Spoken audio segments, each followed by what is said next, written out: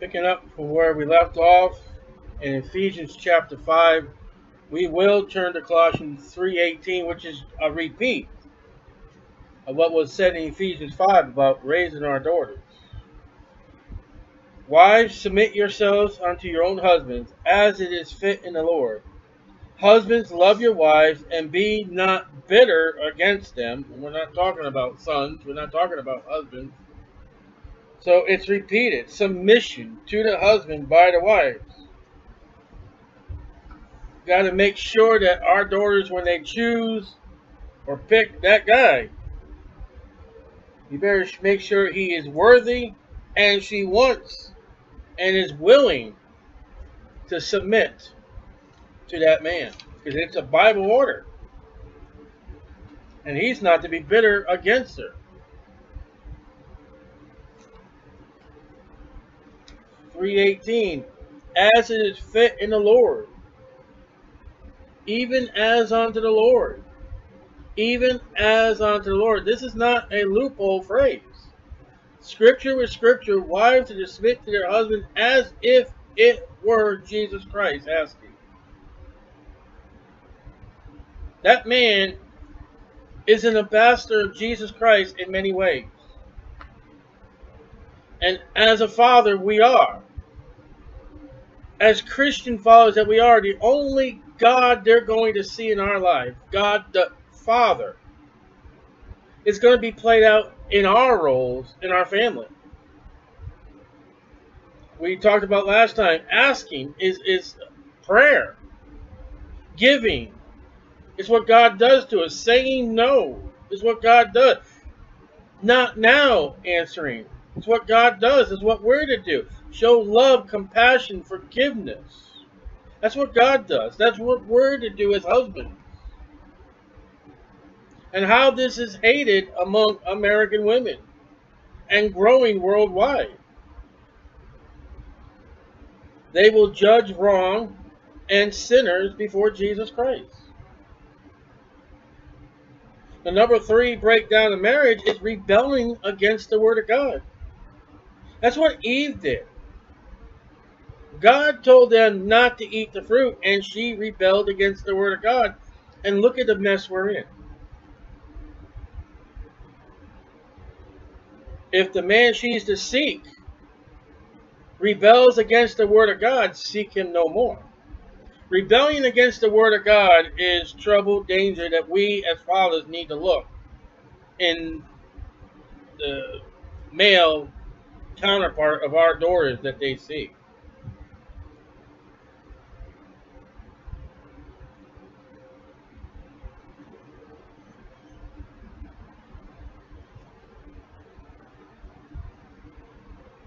And then husbands, they got the idea according to the Bible.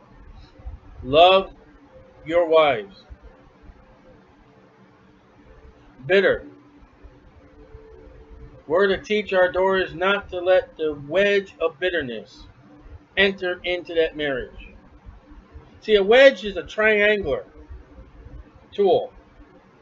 Starts off with a very fine point, and the opposite side is big and wide. Now, you don't take that big wide and throw it into a log. No, you start off the very, very thinnest part of that wedge, and you just put it on the log. And give it a couple taps with a hammer. Alright? Now, it's fastened to the log unless somebody comes along and removes it. That's bitterness. You can't put that in your relationship. You can't put bitterness anywhere. You can't let it be put into your life. Bitterness. And let it freestand. Because if you're to remove that bitterness, you got a mark in the log. You got a mark in your life. That wedge of bitterness, just don't even grab it. Leave it alone. It's like sin. And they use the illustration of a nail in a wood. All right, you take the nail, you hammer it to the wood. All right, you plead the blood of Jesus Christ, 1 John 1:9, and the hammer takes the nail out. But you look at that wood, the hole is still there.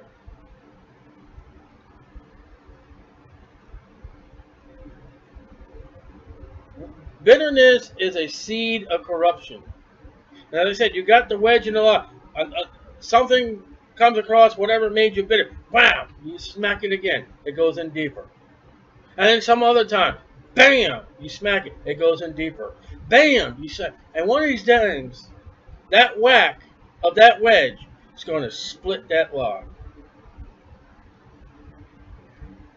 You've taken something that's supposed to cleave, and now you've cleavered it.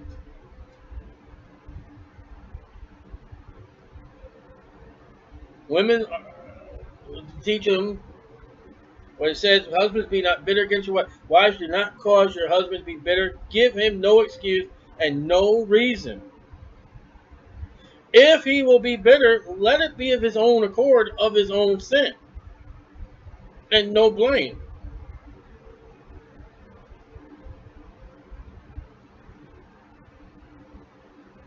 So through Ephesians, Colossians 4:18-22, let's read it again. Wives, submit yourselves unto your own husbands as is fit in the Lord. Husbands, love your wives and be not bitter against them. Children, obey your parents in all things, for this is well pleasing unto the Lord.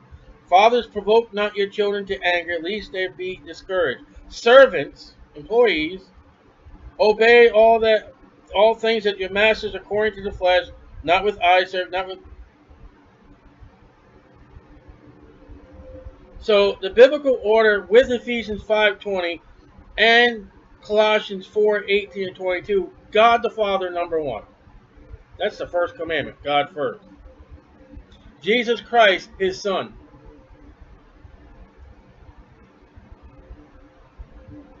Next, the husband.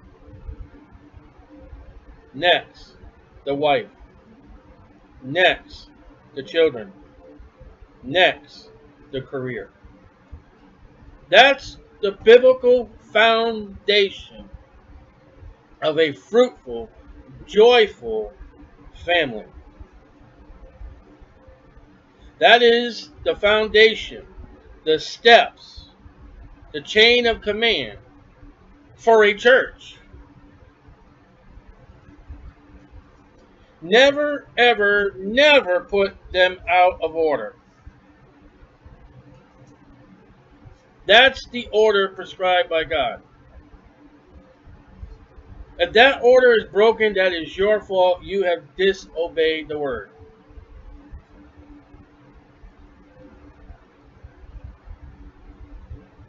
And notice when we're talking about this, there is no family but the husband, the wife, and the children.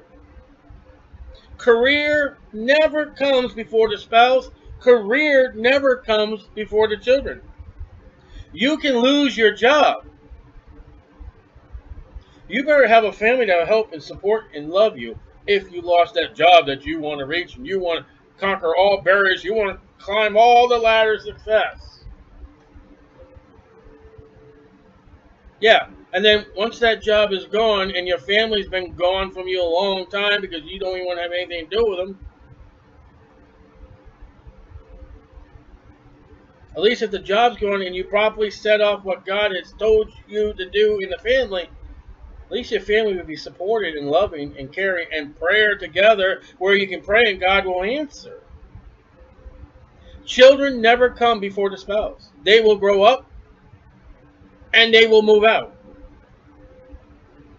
They grow up, they move out. Who's the one's going to be left behind? Your spouse.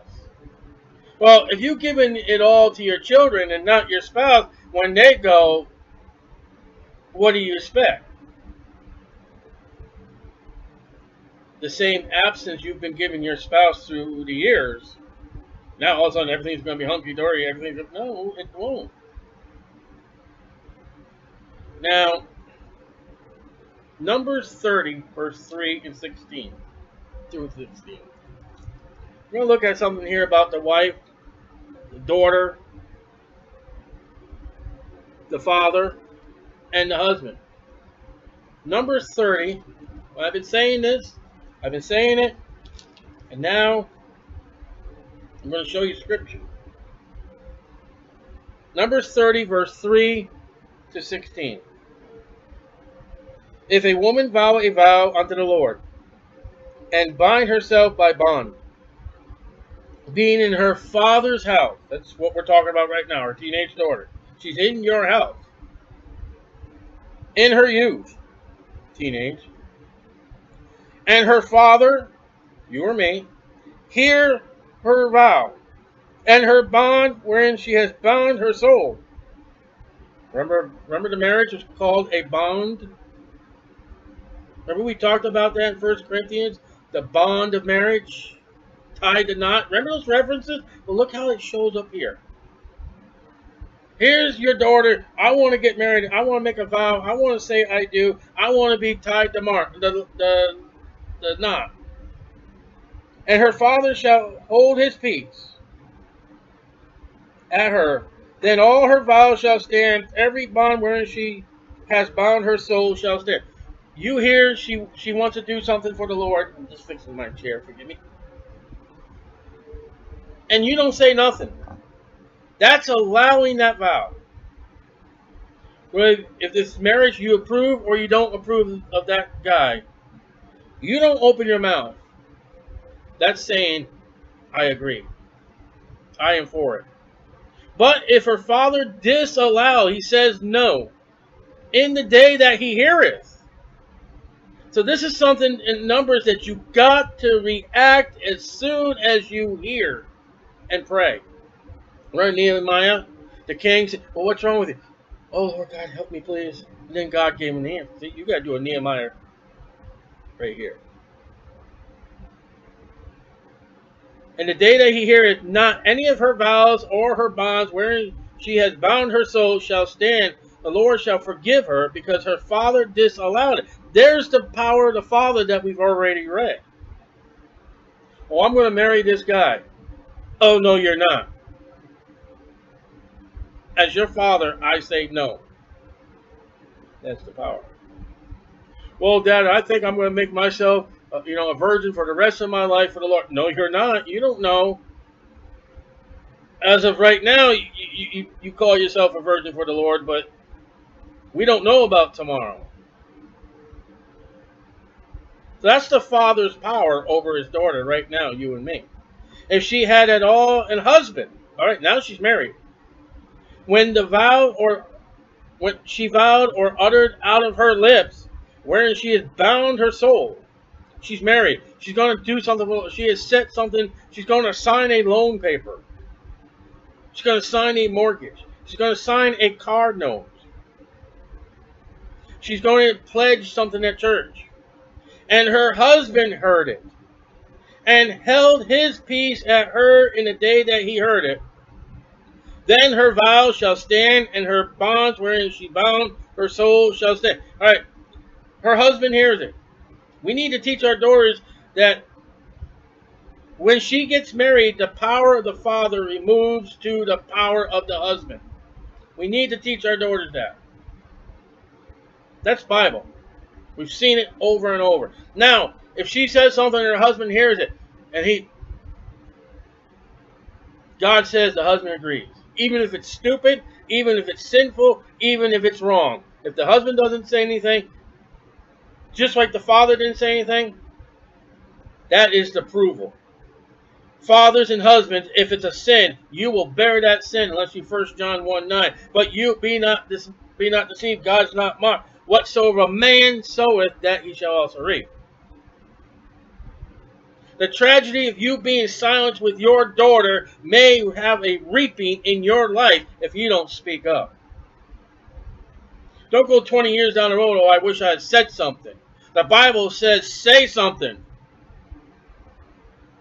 You're without excuse now, Dad. I am without excuse. I had just read it to you in the Bible. Don't go 30 years down the road, oh, I wish you're supposed to. And by you not saying anything, that's approval. But if her husband disallowed her on the day that he heard it, then he shall make her vow which she vowed, and that which she uttered with her lip, wherein she bound her soul, or of none effect, and the Lord shall forgive her. All right, she goes to church. thing I'm getting, not all churches do, but make a pledge to the church or a missionary. 2 weeks later, she said, honey, I pledged $20 to this missionary or this church building fund. No. Now it's 2 weeks later, but you just heard it. Dad or husband, you just heard it. At that moment, no, I don't allow that. I know what the dangers of pledging is. And we've got studies about pledging. No. Even though it's 2 weeks later, you as a husband or as a dad had just heard it. And that moment God's giving you, are you going to allow that? Or are you going to disallow it? How about if the wife comes up to her husband and says, you know what? I'm divorcing you. And the husband walks away. Holy, what'd you just do? What'd you just do? Should have spoke up. Didn't you? Shouldn't you? But every vow of a widow, we talked about the widow, she has no husband. She has no father. And of her that is divorced, wherein they have bound their souls, shall stand against it. So if a widow or a divorced woman says she's going to do something for God, to God, loan paper, card note, make whatever, mortgage, whatever it is, I'm going to take a bottle of pills and kill myself. There is no male authority over that woman, husband or father. God says, okay, you bound your soul.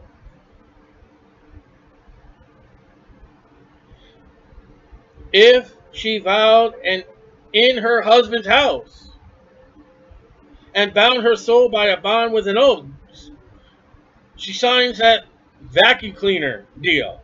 I fell for this one. My wife, I'm going to have these people. I was going to prison one night, and my first wife, I'm going to have these people. One of our friends, have these people come over, and they're going to just show me the vacuum cleaner, and I'm not going to buy it. I said no, but she did. Come home, and here's this big box. I said, what's that? Oh, it's the vacuum cleaner. I thought I told you not to buy it. I thought I told you weren't even supposed to be here. And it became a debt that we could never finish paying.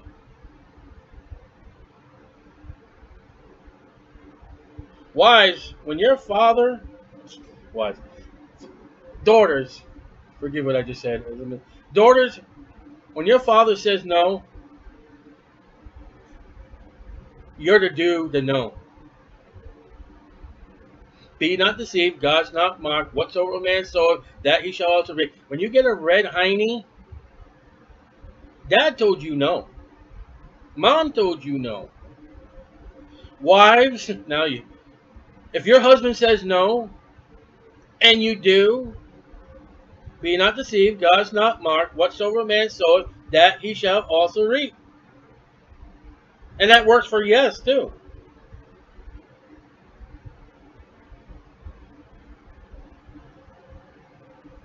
And her husband heard it, and held his peace at her, and disallowed her not. Then all her vows shall stand. Every bond wherewith she is bound, her soul shall stand. You're at work. Somebody comes to the door with encyclopedias, magazines. She signs it. And when you come home that day, 2 weeks, 1 month, and then you find out, no, and you don't say nothing as the husband, God bounds you to that bond that she set for you. But if her husband has utterly made them void on the day he heard them, it doesn't have to be the day that she done it, it's when he finds out.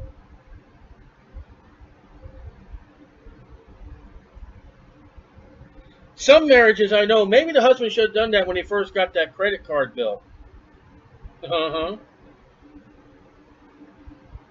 When Visa MasterCard comes in, oh, what is this?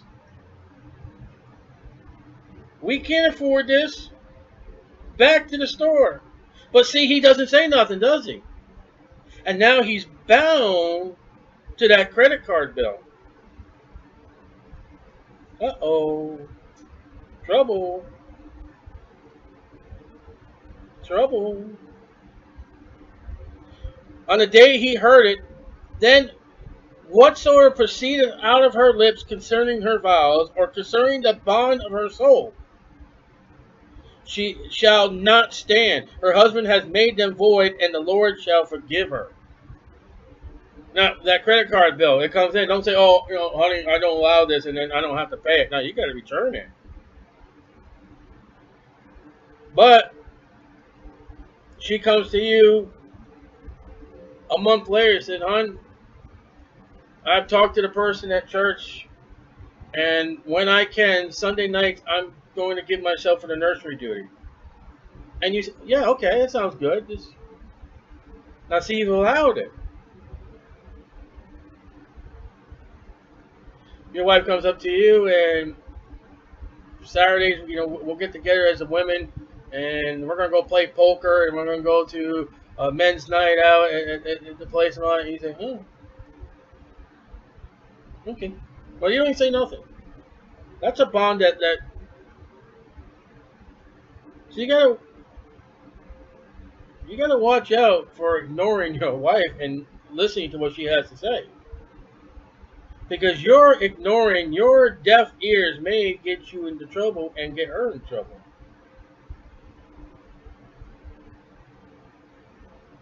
Every vow and every binding oath to afflict the soul, her husband may establish it, or her husband may make it void. But if her husband altogether hold his peace at her from the day to day, then he established all her vows and all her bonds which are upon her. He confirmeth them, because he held his peace. Silence is confirming. So don't go 30 years down the road, oh, I wish I had said something. Too late. God said you had your choice back then. But if he shall anyways make them void, after that he has heard them, then he shall bear her iniquity. Oh, look at that, girls. Look what we need to teach our daughters. She opens up her mouth for an oath which the Bible says you're not to. You shouldn't. You better think about it. You put iniquity upon your father or your husband. Iniquity. You know what that is? That's sin. Jezebel ordered Naboth dead.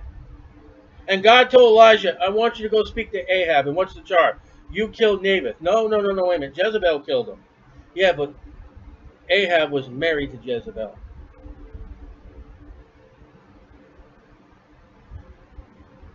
And what we see from Numbers 30, these are the statutes which the Lord commanded Moses, between a man and his wife, between the father and his daughter, being yet in her youth in her father's house. The power God has given in the Bible, in Scripture, for the father is you have authority and the power over your daughter. That is yours and no one else's. That girl goes on, marries a man, becomes her husband. You transfer all that power as a father to that husband. Notice what we read. First the father. Then she got married. And now it's the husband. Divorce and widow, they have no man over them. Their bonds are, that's it. No one to stop it. No one to make it clear. No one to make it void. No one to say, no, you can't do that. But the daughter or the wife is under one man. Her father, and if she's married, forget the father, the husband. So dads, you have no right to go into your daughter's house, father's house, You have no right to go into your daughter's house, which is her husband's house. She's married. And say, I don't like that dress you're wearing, throw it out. I don't like it. You have no power of authority over that. That's her husband. If he says she can wear it, she can wear it. Well, it's revealing. That has nothing to do with you no more. Now, on the other hand, you buy your daughter a dress. Her husband sees the dress and says, that thing is ugly, it's disgusting. You take it back to the store or you put it in the closet. I don't ever want to see you wear that. As her father, you got to obey what her husband. I don't care what hurt feelings. Her husband said, don't wear it. He is in charge of your daughter now. She is no longer your daughter. She's now a wife. The Bible said, remember in 1 Corinthians, said she's either a wife or a virgin. That's the authority set by God. And if there's a problem, you got a problem against God. And that's what now don't like, National Organization. They don't want to be under the subjection of no man. Then you just keep on rebelling against God and stand before either judgment to lose. According to the Bible. See, husbands, fathers, we just don't get married just to have sex. We get married to have responsibility and cares and concerns to our spouse and children. It's no easy thing. It's a very hard job. And Paul says, I would rather you be single. I spare you. There'll be much trouble. Remember he said, not only fighting back and forth at times like that, and arguments do happen. But God has laid upon the man much authority, consequences, results. Eve took the fruit. Eve ate the fruit. Eve talked to the serpent. She gave the fruit to her husband. He did eat with her. God shows up. Adam, what happened? You know, her over there. That woman you made. That woman you gave me. Read Genesis 3. He blames her and blames God. That woman, she's the one that caused all the problems. Okay. Eve, what's the problem? Well, you know that serpent you made? He had a conversation with me. It was his fault. The serpent. Man, if he had somebody to blame, he's sitting there kicking his legs in the sand like, uh-oh, I'm in trouble. And God curses that serpent. And removes his legs and his arms if that's what he had. Even in the millennium. That's another Bible study. That serpent is cursed. He turns to Eve. Eve, you're cursed. Sorrow. Childbearing in pain. Right? Right. Wait a minute. Hold on. There's something else. Wasn't there? Pain, sorrow, birth, sorrow. Oh, let's see. Genesis 3. Let's check the Bible. Let's see what the Bible says. Oh, unto woman he said, I will greatly multiply thy sorrow and thy conception. In sorrow thou shalt bring forth children, and thy desire shall be to thy husband, and he shall rule over thee. That's the result of the curse. Your submission to your husband is because of the curse. How's that? You know why? Because Eve didn't submit. Eve didn't listen. So God said, Adam, you're now in charge. Protect that woman. All right? So God took off that afternoon. No, he didn't. He turned to the man and said, I'm cursing you. Sweat. Agony. To get your food. And then you're going to die. Why? Because your wife did something you weren't supposed to do. You were in charge. I told you, Adam, do not eat that fruit. Well, I don't want to hear the excuses. There is no excuses with God. The serpent got it, Eve got it, and the husband got it. Just like Ahab.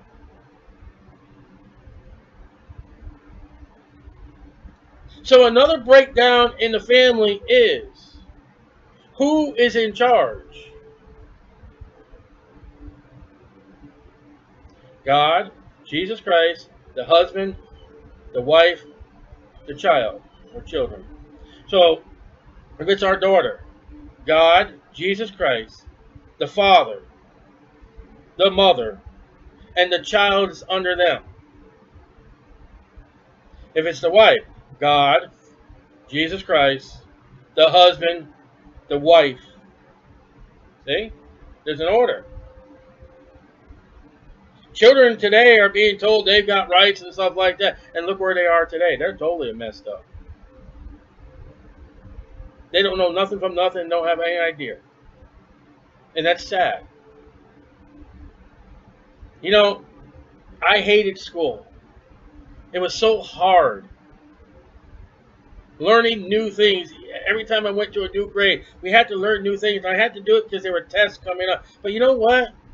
At 47 years old, I'm thankful that they had me do that. I'm thankful my mom drilled me over my spelling words, even though I had much trouble. But if I spelled cat, K-A-T, I was wrong. And I got a big, fat, red X.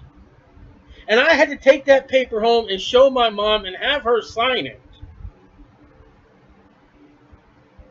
To make sure I did better next time.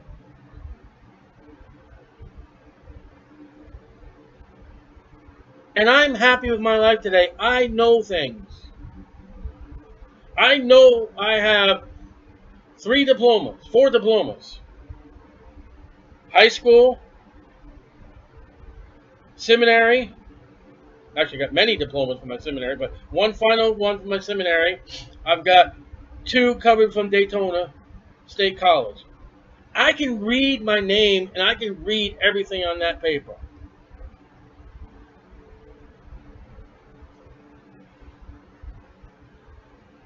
And I'm not ashamed.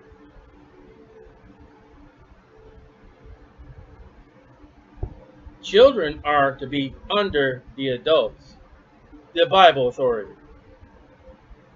And when you break that up, then you got the problem. Then you got the problem.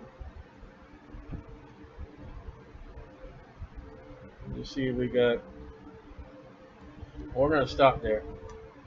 We'll come back again. And next time, Lord willing, we're going to look at examples of Bible women for our daughters. The Bible gives us examples.